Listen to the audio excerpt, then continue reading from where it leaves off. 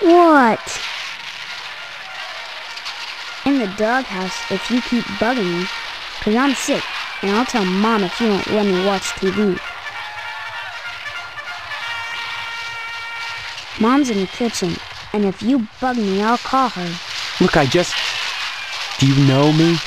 Wish I didn't, 'cause then you wouldn't be my brother, and I'd have your room, and all the presents at Christmas. Though I will soon enough anyway, 'cause you're a lousy rat. You're my brother? No, duh. Listen, I don't mean to, bug you, but I can't seem to remember anything. Will you please just tell me who you are? Mom, Steve is bugging me. Steve, leave Hank alone right now. Why am I a rat? What did I do to you? You went and got all mushy on that girl, and now you're lighting out on me. Well, if that's the way you're gonna be, then you can drop dead. I don't know what girl you're talking about. All summer, it's been Stephanie this and Stephanie that. And now you don't remember? You think I'm dumb or something? No, I just can't remember anything, like I said. Well, you better remember quick, 'cause the wedding's in 2 weeks. What? Leave me alone so I can watch TV. I said I don't want to talk about her anymore. That's a weird-looking television. Come to think of it, this whole place looks totally retro. What do you mean, retro? All TVs look alike. Sure, basically. But this is one old-fashioned clunker. Old-fashioned? It's brand new. Yeah, but look at the tube. Where's the remote control? What's that? Now that I think about it, I can't remember. And what was that you said about retro rockets? No, retro. It means... Oh man, I know what I mean. That everything here is wrong. But I can't picture the difference. Then shut up and quit bugging me. I'm watching my cowboy show. Good. Finally.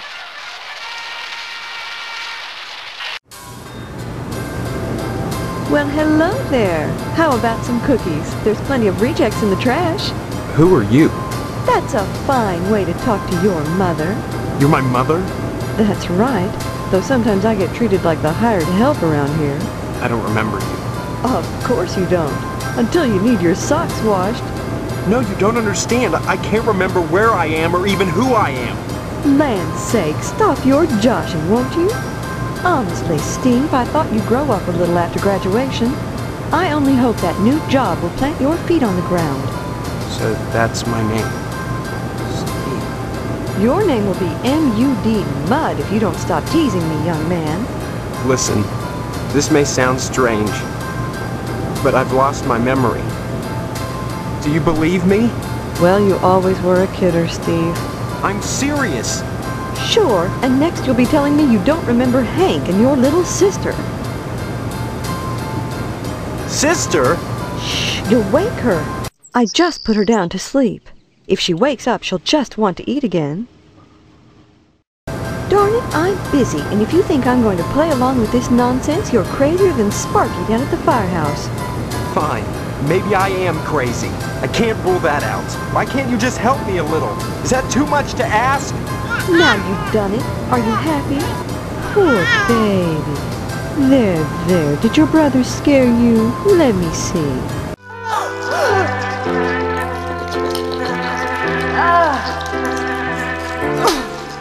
Darn that wasp woman. She's a monster, that's what she is. Wasp? Tetsuo Crumb is going to hear about this. I want you to go to her house right now and give her a piece of my mind. I don't know where she lives. Honestly, you can't miss a house covered with paper nests. Steve, you tell her to mind her own beeswax, or by golly, I'll take it up with the PTA. Or the lodge. What lodge? The Hall of the Order of the Harvest Moon, Steve. It's just the finest place in Harvest, and the most exclusive. What's so great about it? Hard to say, since hardly anyone gets inside. But it wouldn't be so exclusive if it wasn't just wonderful. Just like the new Reynolds dishwasher with their patented auto-dry process, TM. I've never used one, but I know I want it. Instead of sulking around the house all day, why not walk over to the lodge and apply for membership? That's wonderful, Steve. If you got into the lodge, you'd be the talk of Harvest. Harvest is a town unlike any you've ever known. In what way? I don't have time to go into it now.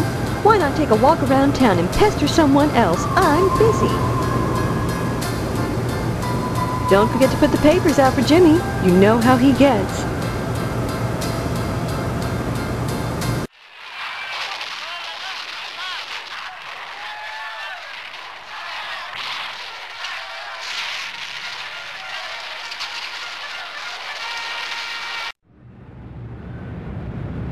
Hey, Steve, I'm Jimmy James. Remember me? I guess not. Hey, how come you haven't been putting the paper out for me in the morning? Yeah? Well, try to remember, will ya? How'd you expect a working Joe to make an honest living? You don't put the paper out, I'm out of a job. So what? You don't get paid for picking up papers anyway. The Sentinel building burnt down. What the heck else am I supposed to do? Listen, start putting that paper out and everything will be jake, okay? That's all I want. That and a pair of sneakers. Walking this route every day has worn holes in mine. Say, you got any spare sneakers? Oh, gee whiz. Look, if you find any, I'd be willing to trade you for 'em. Something really neato. Think about it. See you later, alligator.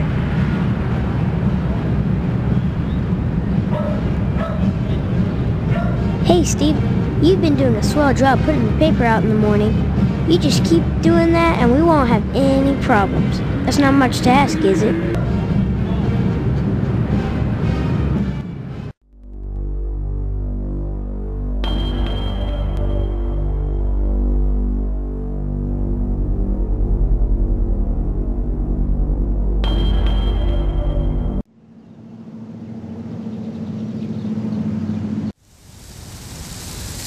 There he is, my future son-in-law. And how's he doing today? What brings him to the Potsdam household? Huh? Huh?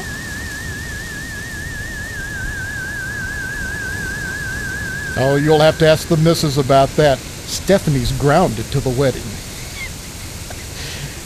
Can't have her changing her mind at the last minute. Not with all that meat at stake. Meat is the foundation of any decent society. Everyone needs at least 3 servings of red meat a day. And anyone who says otherwise is a commie. And once you're married to Stephanie, I'll be part of the family too. And your father will give me all the meat I want. Trying to make up for not getting into the lodge. I haven't seen my father. He's not going to... Like I said, I don't know. Well, next time you see him, Yeah. you should be more concerned. If he dies, then who's going to take over the slaughterhouse? Who's going to take...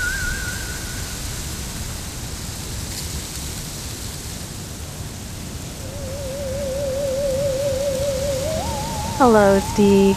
Have you flossed? Well, Stephanie is grounded, Steve. Why? I'm sure I don't know. Mr. Potson has sent her to her room, and in her room she'll stay until Mr. Potson says otherwise. Tell me about this. Well, it's set for 3 weeks. We're holding it over at Shady Oaks. Mr. Say what? Now,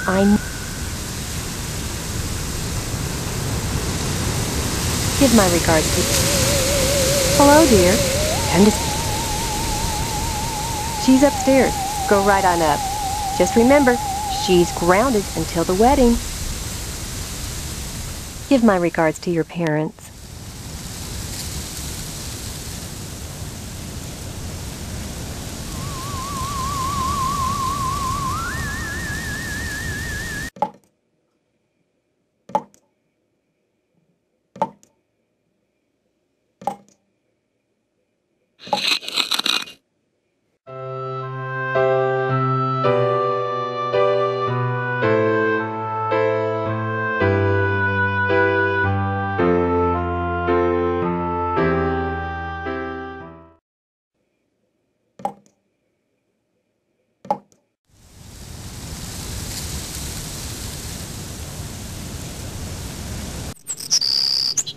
Who are you? What are you doing in my room? Haven't you heard? We're getting married. So, you're the one. Steve, isn't it? You mean you don't know me? I mean, I don't know anyone. I don't remember anything. How many times do I have to say it? Just once, Stephanie, because I can't remember a damn thing either. Really? Oh God, I thought it was just me. You're not alone. Can you tell me what's going on here? Those people downstairs have locked me in my room. They say I'm grounded until the wedding. They claim to be my parents. I can't dispute it because I can't remember for sure one way or the other, but it doesn't feel right. Do you have any idea where you do belong? No, but I'm fairly sure I don't belong in Harvest. Yeah. I can't remember anything, but I feel in my heart that the woman downstairs is not my mother. She's like this thing, like a parody, a bad joke with mother as the punchline. Does that make any sense? I'm glad I'm not the only one who sees it that way. I thought I was going crazy. Join the club. But we can't both be crazy, Stephanie. Either way, something really weird is going on here. I've got to escape, and so do you. Because in a way, whether you know it or not, I think we're both grounded. Escape? Harvest is a prison, Steve. Don't forget that. Of course I'm right. Everything in Harvest seems to revolve around this damned lodge, this Order of the Harvest Moon. They're responsible for this insane bake sale that's coming, and for the Harvest Blood Drive, too. When people talk about the lodge, it's always in this hushed, reverent tone. Mom keeps telling me that women can't join, but she keeps pressuring me to get you to join. She's not the only one who wants me to sign on with the lodge. That's probably the worst thing you could do. You think the lodge is some kind of trap? I think all of Harvest is a trap. If that's true, maybe joining the lodge is the way out. Look, why not explore the town a little? I can't get out of here, but if I could, that's what I'd do. Maybe you can figure out what's happening here without going anywhere near the lodge. You're really afraid of the lodge, aren't you? I look at that building. All in. Come back and visit me soon, okay?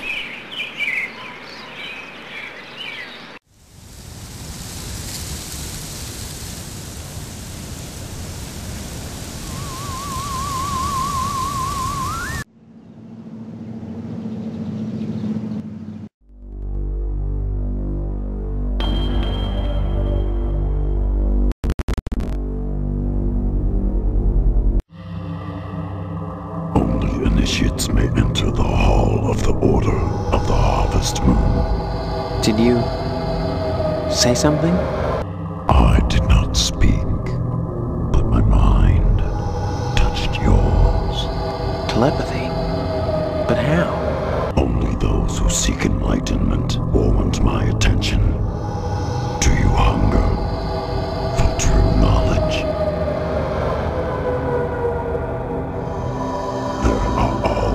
Obstacles to the path. You must first fill out an application to be considered for initiation into the mysteries. Applications are available at the post office. Postmaster Boyle disseminates them to the uninitiated. I do not sully my hands. Then I just fill it out and return it to you, or what? You may find it difficult to obtain an application. You will no doubt need to find some way to persuade Postmaster Boyle to give you one in the middle of the month, as it is against his rules. When you do, however, bring it to me, and if you are worthy, you will be put to the test.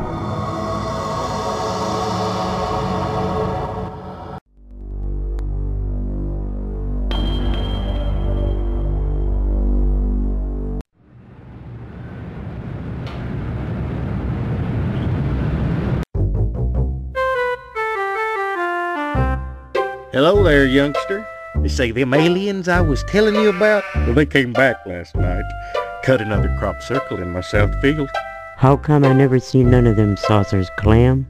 Them aliens is wild, Pete. You don't cross the intergalactic void without learning a trick or two. You know what Pastorelli did? Yesterday, he gets an alarm system to protect his pole. Only he don't know how to rig it, so now it's all awry. Why, that barber's pole of his is his pride and joy. Brought it all the way over from Italy, wrapped all special-like. It ain't nothing but colored glass with some bulbs stuck up in it, but he thinks it's the be-all, end-all. Installed that alarm system just to protect it. Though who in tarnation would want to steal a worthless piece of junk like that? I don't know. Maybe them aliens, Clam. Oh, Pete, don't be ignorant. Them aliens don't give a fig for no colored glass. You think if they can build spaceships, they can't make a dadgum barber pole? Crazy hick don't know nothing about science. Well, son, the ways of the alien is a specialized area of woodcraft unknown to all but the wiliest sportsmen. What you gotta remember is, your average alien is smarter than your average human. So you gotta be extra careful building your blind if you want to bag one. You hunt aliens? Son, after nailing an alien, you can never go back to quail. What, you think you can get one of those at a swap meet? Line your blind with lead to fool their sensing machines. Lay real quiet and wait. Preferably in the woods around the nuclear base. Oh, they love messing around out there. Why not wait outside your field, Clam? Wait for 'em to come a-carving. Oh, they do their crop doodles with zap guns, you darn fool. Don't you know nothing? Besides, ain't no place to put the blind out in the field. Now, you listen to Clem Parsons if you want to tag an unearthly being. They cross the void, wondering what lies beyond, all the time not knowing that what awaits them is buckshot. Anytime, Steve.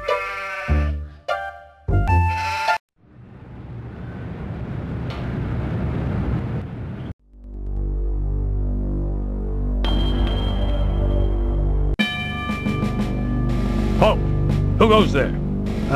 They tell me my name is Steve. All right. This is Section 21. Keep your distance, son. I wouldn't want to have to blow your head off. That makes two of us.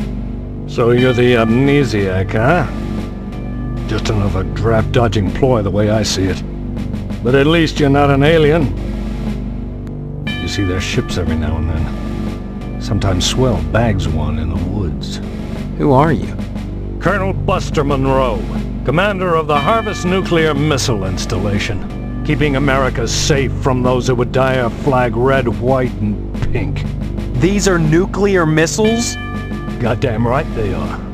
Every one of them ready to rain death on the Ruskies. All I gotta do is hit the button and blammo! The price of vodka goes through the roof. Along with the vodka. Well, I suppose you have, you know, safeguards against accidents? Safeguards? Don't be such a weak sister. There are no safeguards. This is the 50s. Then you have sole control of the, missiles. That's right. Been in charge here since WW2, when I got my lower torso shot off in the war. Those pantywaists in Washington wanted to stick me behind a desk. To hell with that! They owed me! I left my legs in Dusseldorf. They owed me! Of course, they felt that after the trauma of having to crawl from Germany to England trailing my intestines behind me, I was too emotionally unstable to continue in the military. That's why they gave me this nice cushy job and put me in charge of the nuclear missiles.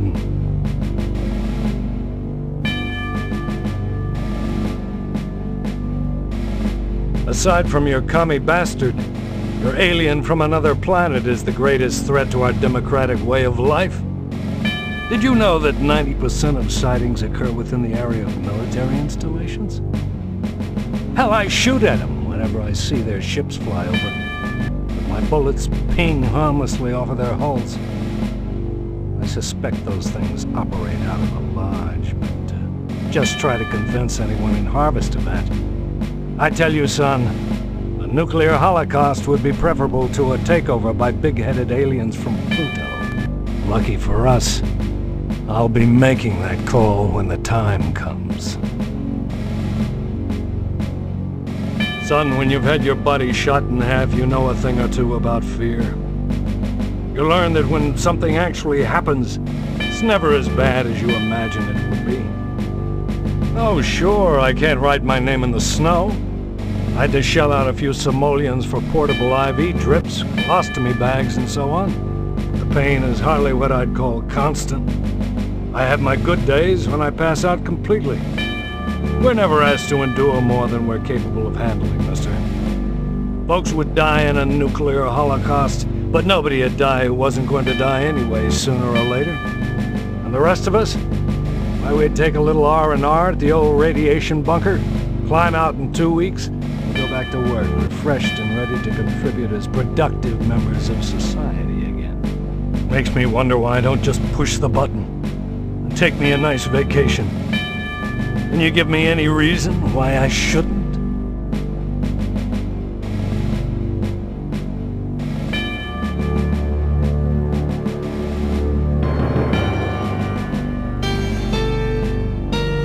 Have you lost your mind? You think you can toy with me just because I have no lower torso, you damn kid, you? Or maybe you're one of those commie bastards. Frankly, all these questions are making me a little suspicious of you. Maybe you're one of those pink-blooded Americans. Can you give me any reason why I shouldn't shoot you right now?